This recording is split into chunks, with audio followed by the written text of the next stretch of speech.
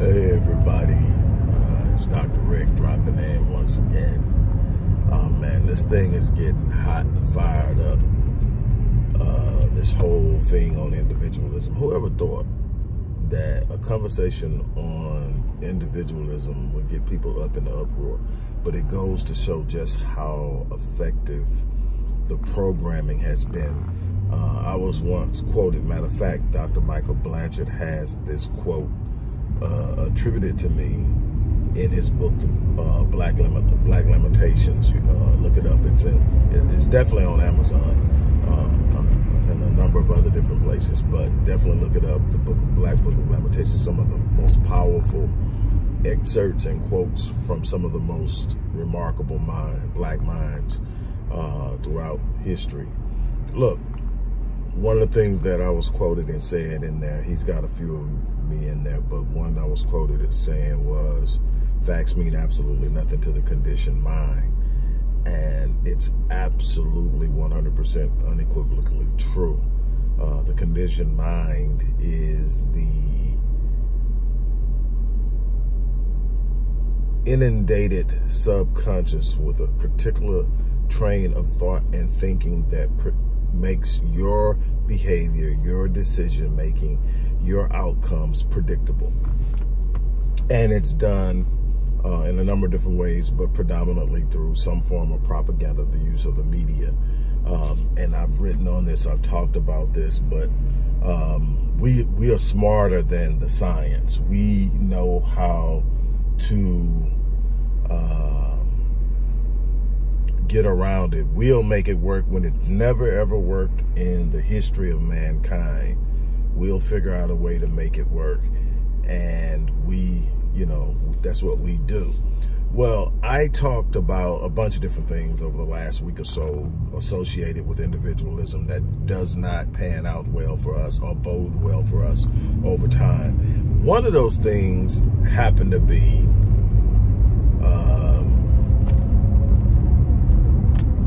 this new thing with men wearing pearls. And it seems like something so innocuous, right? It's whatever you want to wear it. Well, that's not how the brain works. And I'm not going to go into the details of explaining that. But what I am going to do right now is I'm going to call my sisters to the slab. And I'm going to tell you why.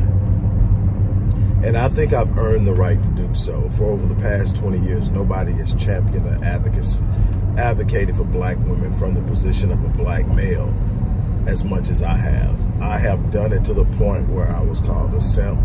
The brothers were turning on me and everything else. But the number one principle in Black Men Lead, my rite of passage program for young black males, the number one principle is a black man never brings or causes harm to a black woman. That does not mean a black man does not speak truth, or a black man does not call a spade, but he does it in a respectful way. He does it in a way that brings illumination and light to the ones who are willing to receive it. Some people don't want the truth.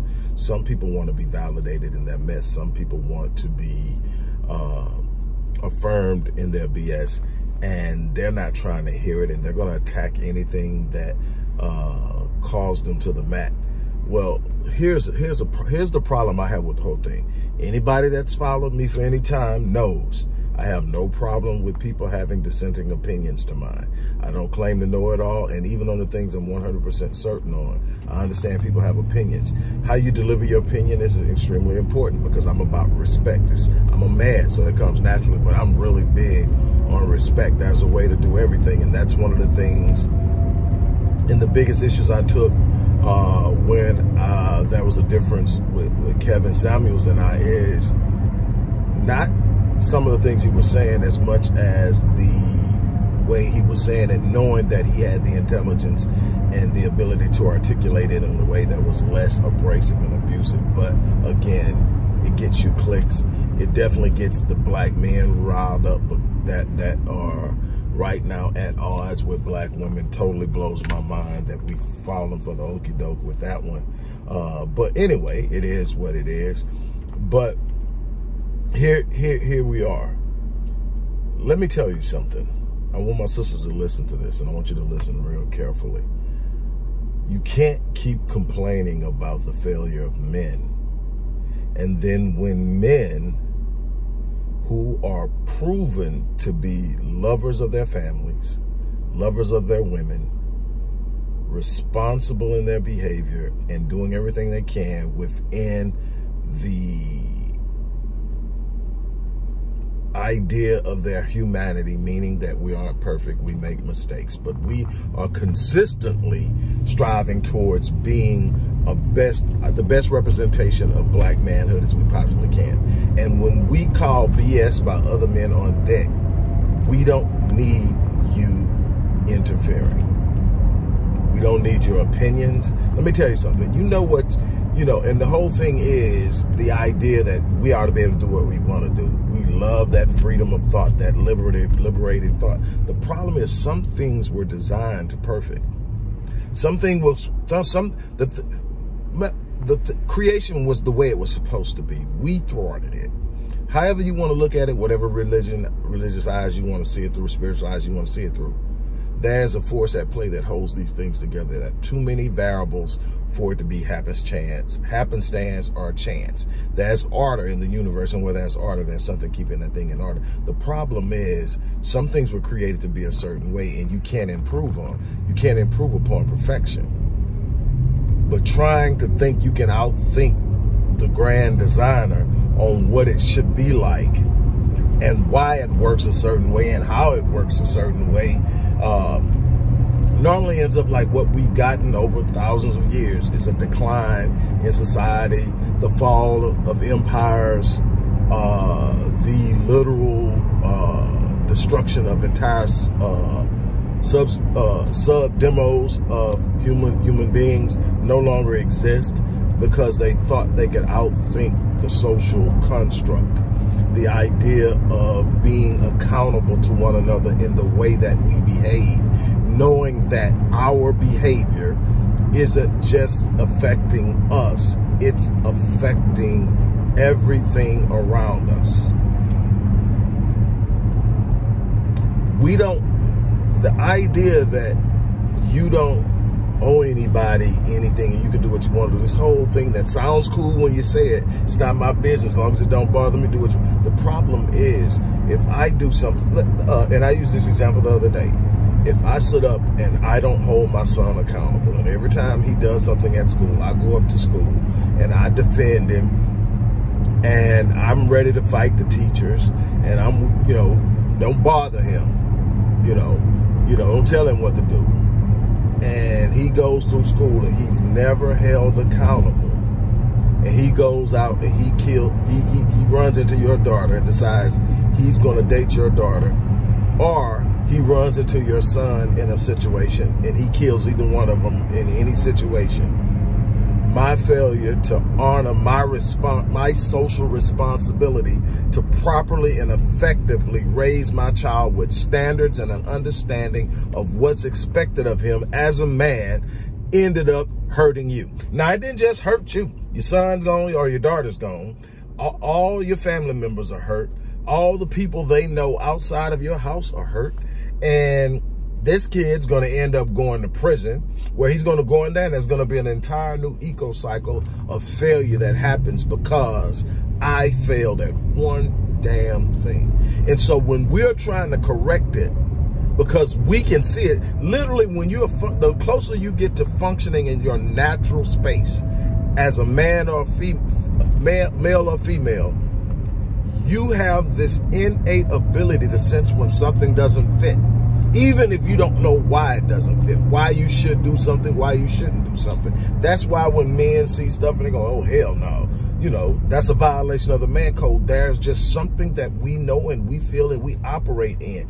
Messing with that and trying to make it free flowing and everybody can get in and fit in, and somebody used the term inclusive and all these other, there are just certain things that aren't supposed to be included. The more inclusive you become, the more diluted you become.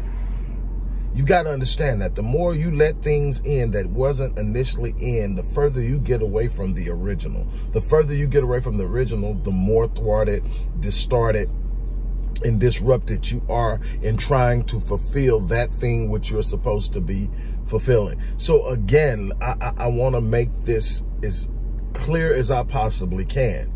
There are times, ladies, when we're doing what we need to do, and if we're calling out something that another man is doing, and we're calling it out from the position of our manhood, stand down. That is not your time. You might know how you want a man to treat you. You might know what characteristics you want to look for in a man. But guess what? You're not a man, so you can't teach it because you can't see it from where it's happening. You can know what you want the outcome to be, but you don't know how to get it there. You might think you do. But what I'm telling, and then the crazy thing is the vast majority of women that's co-signing this bull crap won't even date a guy that's doing it. I mean, it's really, really amazing what we do and how we do it. And I'm just at a point now where I have to speak out on that. There are some things there are conversations, ladies, you don't belong in. And we've got to get back to the point of understanding there are lines we don't cross. We have to get to a point where we are really to sit up and say, you know what, that's not something I'm willing to do or I'm supposed to be involved in. I'm going to let y'all handle that. There are times that mothers, no matter how much their maternal instincts kick in and they're sitting up and they're going, oh, my baby, my baby. There are times they have to step back and let dad handle that because it's something that a man needs to do with a male that he's trying to influence. And you don't have to understand it. You don't have to agree with it. You are not a male. There are certain things I can't interfere with when a mother of my child is sitting up trying to teach that child, one of my female childs, trying to teach that child how to be a woman. You know I want her to be respectful. I want to know that, but that's a thing about the intimacy of her femininity with herself first and with her mom that needs to be developed. There's some things that are outside the boundaries of that femininity that mom can teach her that I can sit up and know I don't like, but can't really truly communicate, and it's not going to come the same because the energy that is coming from my masculinity. She needs to connect with the feminine energy of her mom to have an understanding. The same way we're working with these men. We know what we're doing. We may not be perfect at it, but there's a way that it's been done through history. There's a way that it initially started, and the further we move away from it, the more we sit up and say whatever goes, goes, the more diluted we become. Inclusivity is not a part of excellence at all. You can't just let anybody in your group and think your group is going to achieve excellence. You have to have standards of performance, standards of behavior, standards of what you just will not do. All these things, these codes of conduct have to be met. They have to be accounted for. The whole idea, and then I heard terms look like bullying. We're bullying them into doing, I mean, we're softening the hell out of our men and then wonder why they act like women when they get out there and you're dealing with them.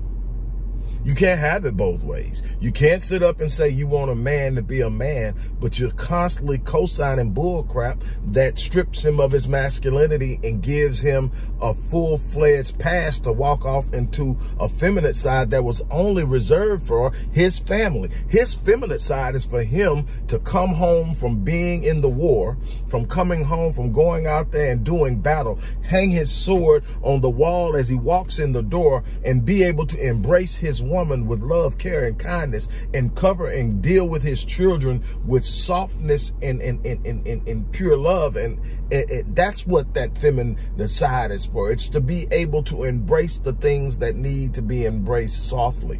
It is not for him to be out walking up and down the street doing things that are customarily associated with women, because there is a neurological and a neurobiological impact on that will affect their behavior.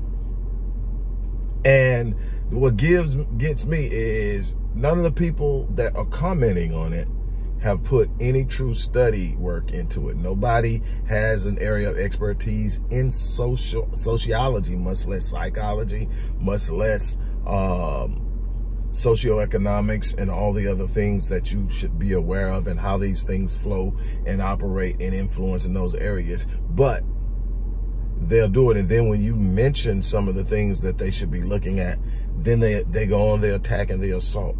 It's amazing. you know, we will defend ignorance with a ferocity that if we were to defend learning and growing and developing and protecting values, protecting a standard, if we were looking at and with the same veracity going after the things that were harming us and building the things that will elevate us, we would become unstoppable. Been writing on that too. But what happens? Nah. This dude talking that BS, man. Let them babies wear them pearls. Man, that's a fashion statement. And then they'll bring, what about Prince? Prince is a unicorn. And I am a huge Prince fan. From before I hit my teenage years, my mom was a recording artist. My brother is a recording artist and a drummer. My nephew is a drummer on a high level. I grew up around music. I've been in the studio with John P. Key. I've been in the studio with Fred Hammond. I've been in the studio with a bunch of other people. But what I'll tell, and so I've seen all that. Man, I grew up with the 8-track tapes just popping in stuff. I discovered Prince on the 45 in my mama's collection. And I'm like, who is this guy? Then I come to understand him. But never in my life did my masculinity say that's the way I need to dress. Now, I recognize that player right there, dressed just how he dressed, could come take my girl. He was that dude. That's not going to be the case for the average guy or pretty much any other guy. Maybe, I heard somebody mention Lenny Kravitz. I don't, you know, I'm not a woman, so I don't know how y'all guys feel about Lenny. But Lenny's cool. But I'm not walking around dressed like Lenny. There's some things in me, and if you talk to the average guy who's out here doing the stuff that needs to be done, he ain't doing it either. And those are the guys that are setting the example for our boys. And if we feel that it's going to be a negative impact, women, stand down. Stand down. This whole idea of liberation, you don't realize what got you because you're not tracing the cause. You'll complain about the outcome and never go back and trace and see where it started. It started with this whole idea that we can do anything we freaking want. We are going to have to really, truly stop and actually start asking ourselves, are we really, truly ready to make the sacrifices that are required of us to go out and do the things that are absolutely necessary to accomplish what we say we want? See, we want it, but we don't want to give up stuff. We want it, but we don't want to be held accountable. We want it, but we don't want the responsibility that comes with it.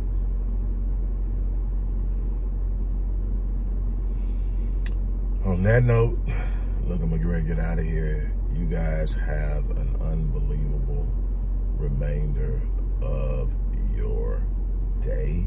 Look, if you believe in the work that we have done in the community, the Black community over the last 30 years, from our research center to our program and development department, to Black Men Lead, to Restoring Ghettos Forgotten Daughters, to Music is Life, and the advocacy for mental health, the advocacy for domestic violence and addiction, and all these things that we have championed for years. Look in the description box. Look at how you can give and support what we do.